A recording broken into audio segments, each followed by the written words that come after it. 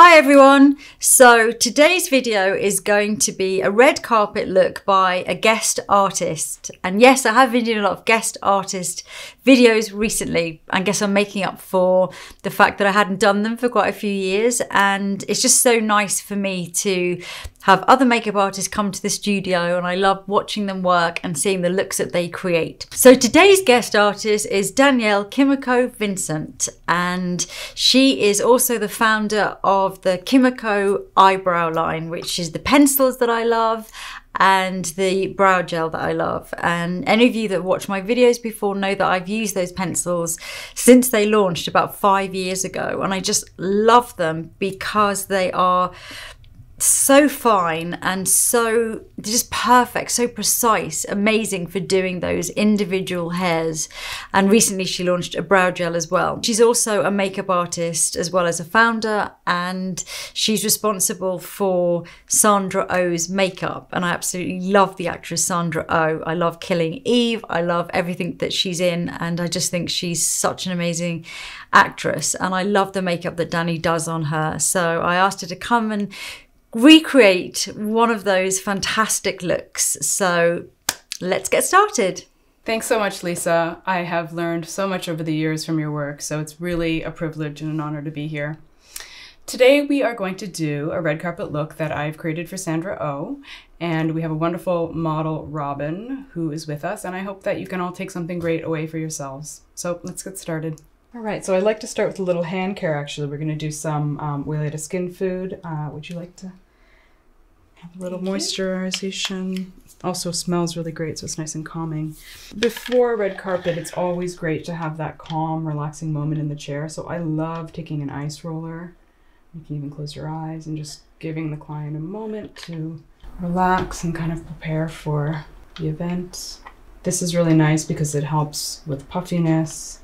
Just give the skin a bit of life. I then love to get the lips hydrated right away. So this is kind of my secret lip weapon. It's Aromatic Image Skincare. It's a great lip product.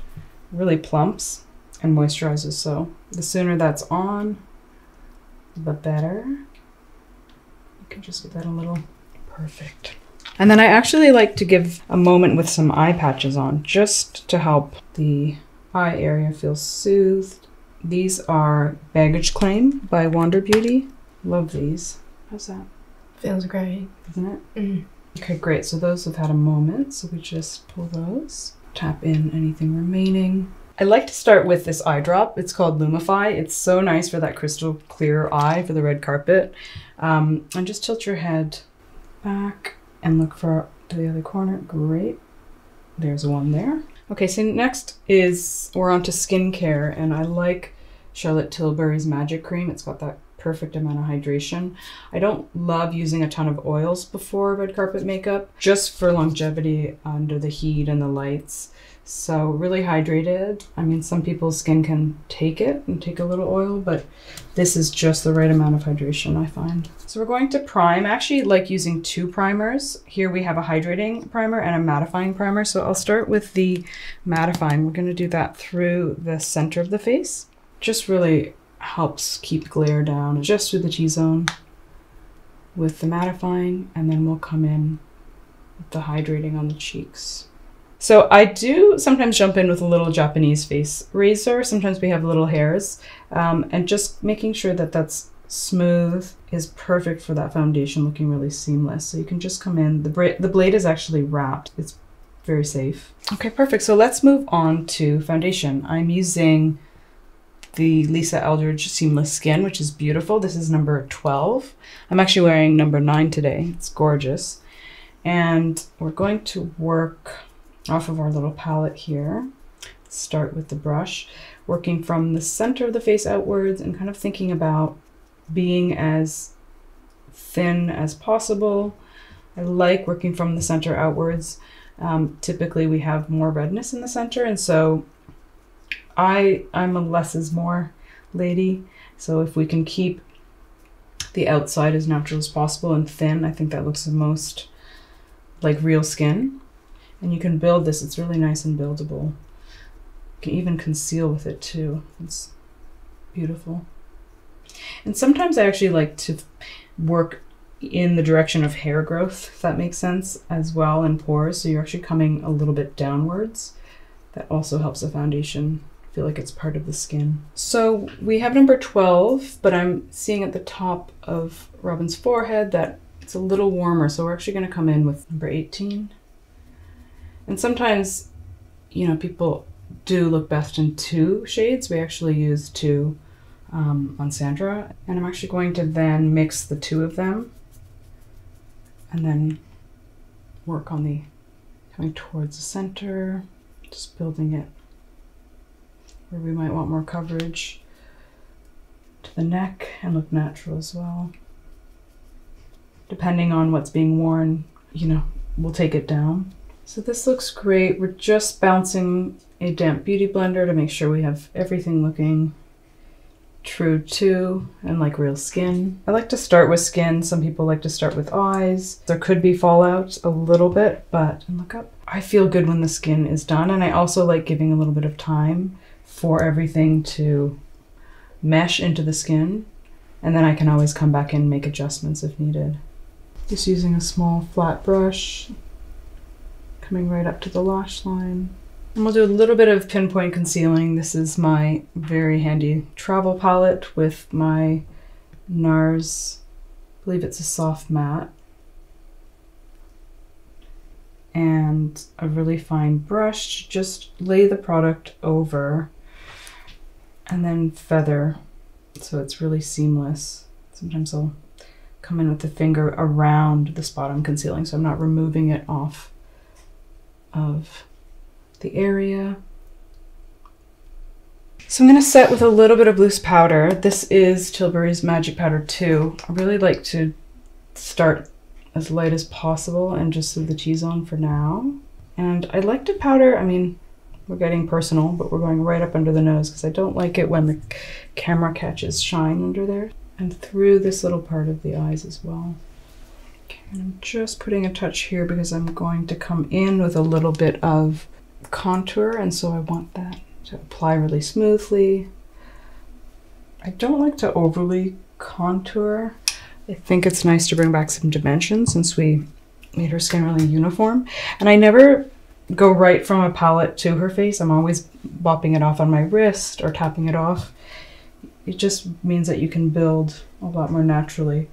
And so for her contour, I'm flicking it forward, not coming too far forward.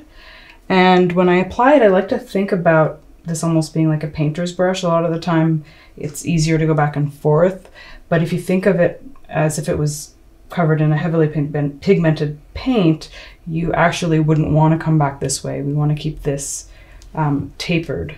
I'm gonna take that tip. You like that one? Takes a second of thought, but then it actually becomes habit. So just coming in right under the cheekbone, through the jawline as well, right on the jawline, just to bring that back. So on to brows now, and Robin has great brows. I can see where you might have been removing. So I love to have people leave their brows, and actually I've left mine. You probably saw a few errant brow hairs there, but I'm always on this path to regrow and get as full of a natural brow as we can. And so right here, it'd be so great if you can leave those, and we'll try to get this line to connect. You don't wax, do you? No. No, okay. Tweezing is always the best way to go if you can. So let's grab a couple strays. We'll just clean that up, but overall, I mean, I love the shape. So we're just going to take a couple little hairs that are far off the path, that aren't contributing to the overall shape, but really what you leave is just as important as what you take. So we're going to be really minimal. So we're going to start her fill in black tea with a superfine eyebrow pencil Automatique. And a little trick is to grab a paper and just scribble straight down. That way you'll get a really sharp edge to draw single hairs. And you don't have to twist up much, just a little bit, and then you come in with hair strokes. I like to start in the upper arch to just really define that high point of the face and really build the brow hair by hair, using the spoolie on the other end to comb through as you go. And hair grows in different directions, so if you can keep the strokes in the direction of the hair growth, I really feel like that's the most realistic look. So many different brow techniques, but this is the one that I love. And then we're actually going to come in with our other shade Coffee, which is a really beautiful universal brown, just to give a little more dimension to the brow, but Black Tea is definitely your core shade. And giving it a little bit more length, keeping in mind that we want everything to stay lifted, especially on the ends.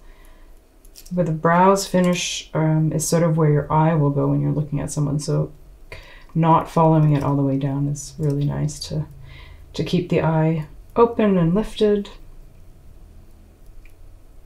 And then you can always start with your favorite brow. They're never going to be perfectly symmetrical, but that's the beauty of it. So start with the one that you like best, and then just do your best to emulate it on the other side. So just coming into the fronts with one shade down to add a bit of dimension. So this is Coffee now. That way it stays soft and not too filled in the fronts. It's nice to have a gradation.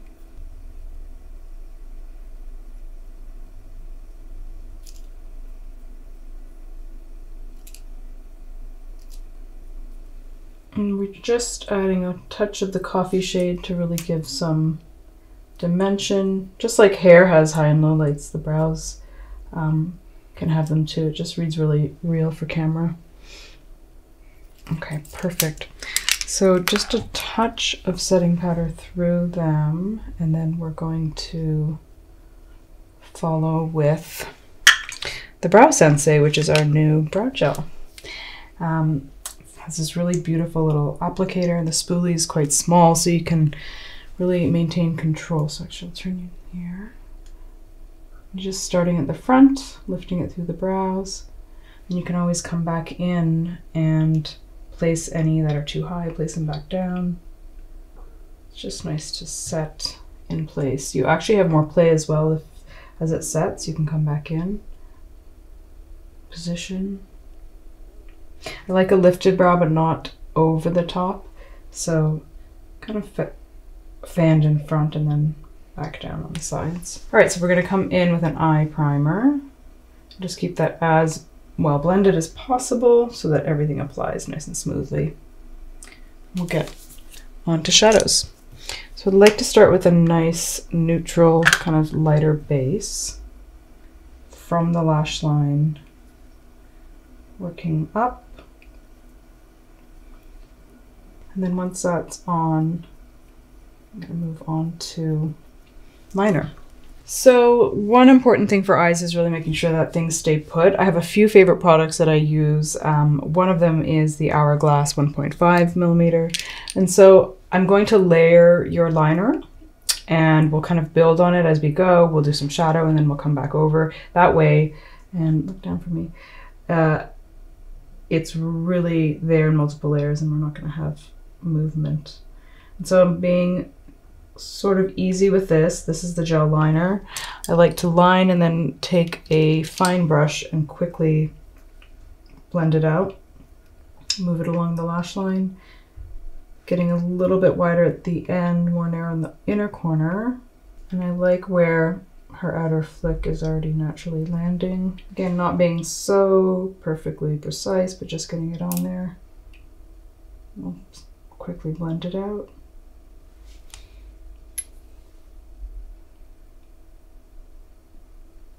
I think sometimes it's challenging when doing liner to know where to end. I usually don't trace the end of the final lash downwards. I like to keep it all uplifted. Sometimes, like for example, I have partially hooded eyes, so, and I've noticed over time that getting the correct flick on the outside of mine is getting harder. So looking straight ahead is a really great tip to see where you will end the liner. I'm just wiggling this as tight to the lash line as I can. So then we're going to come in with almost like another base because I really want these shadows to stick. This is the Laura Mercier Amethyst Caviar Stick Eye Color. And so just look close for me. Right in. I'm actually going to just do the initial blend with fingers. It's a beautiful color. It makes such a nice base.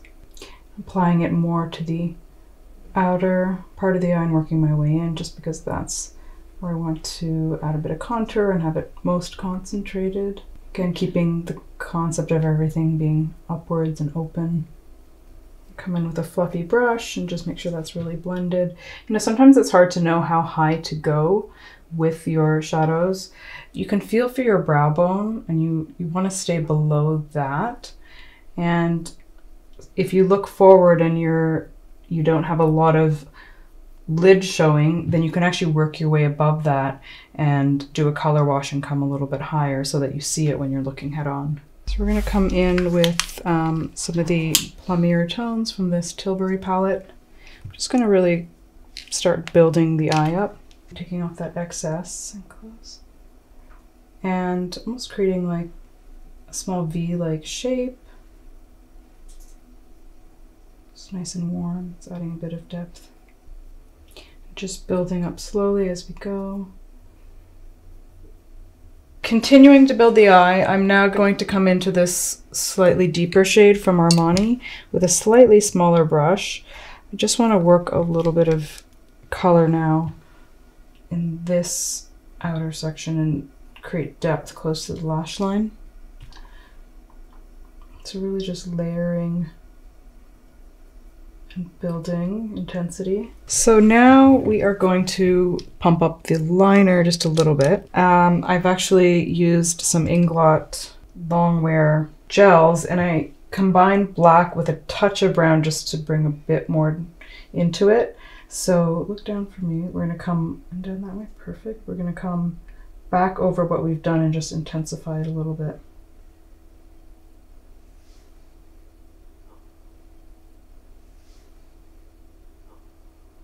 And this is really great for waterline as well. And this way, down, perfect. Which normally is a last step just for longevity, but we'll pop in and we'll do that right now. Really intensifies the lash line once you've come onto that waterline.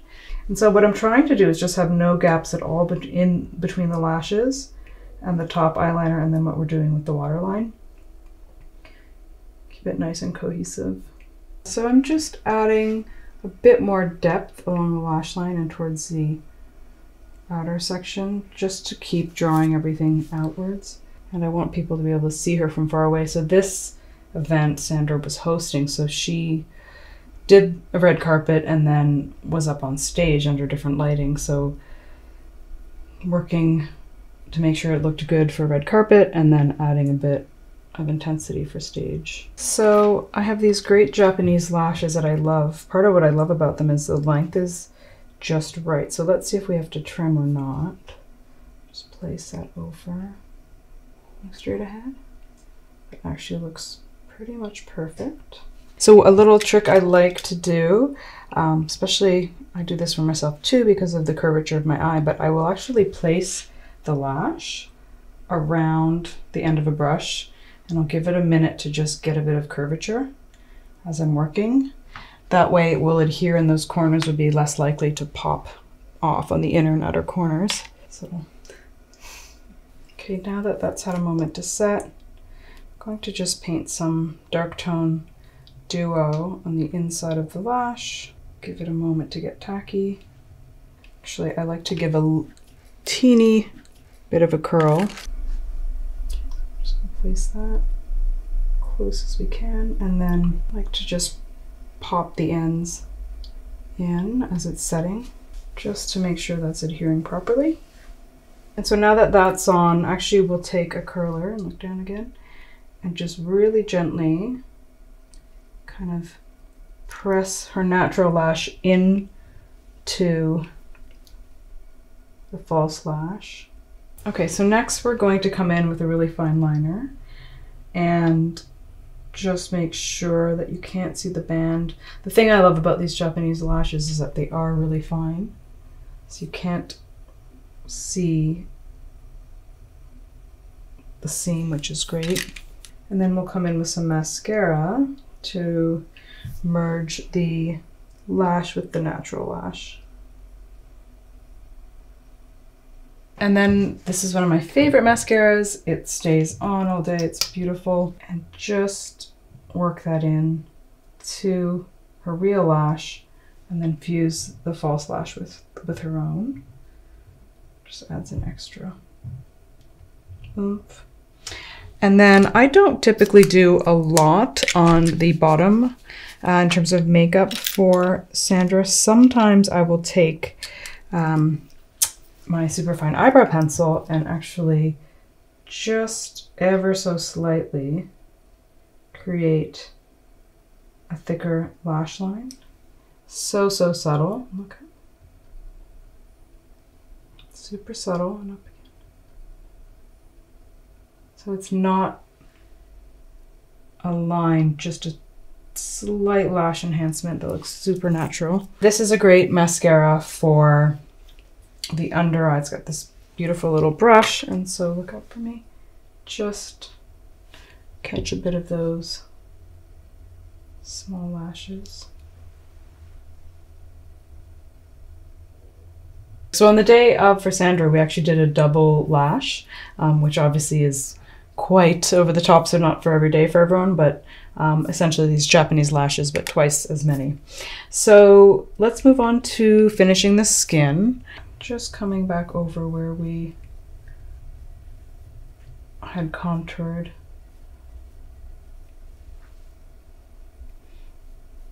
With the bronzy tone. There's not very much on my brush, I'm just keeping it really light. The temples. Sometimes I'll go in with the blush and then see what we might need to add. So I'm using Charlotte Tilbury's Cheek to Chic and Pillow Talk, and then kind of just blow a, there we go. And just warming up the cheek. I don't like to bring blush too far to the center of the face. Outwards is really fresh. So I'm loving where the skin is. I think we're going to just warm up a little bit more with a touch of bronzer. This is one from Guerlain. And a nice fluffy brush. Again, knocking off all that excess because I just want to warm the skin where the sun would hit.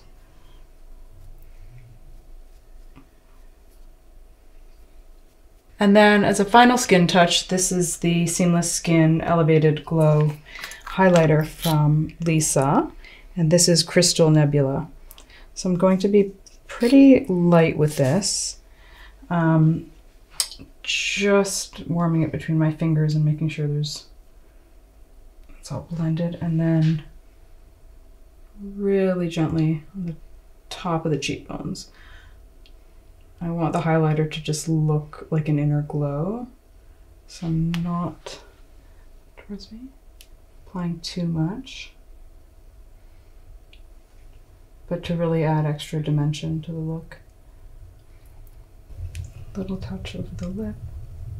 Just going to blot off that nice lip treatment we did. We're going to come in with Kimiko lip liner in May.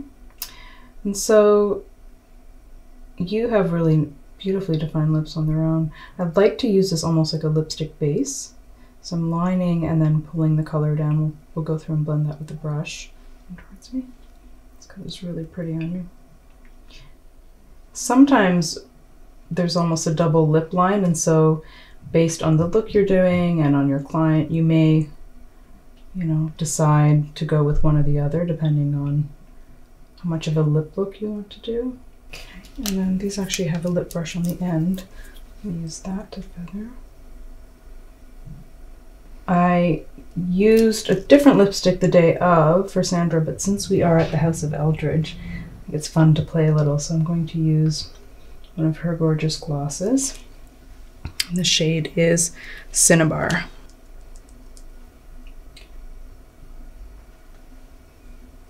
This is in the tone that we did the day of. Works beautifully on you. Okay, so that's just a finishing touch on the lip. And then we'll do a touch of powder, final touch of powder. And then I actually like to powder just the edge of the ear and then turn for me, just in case that catches any light.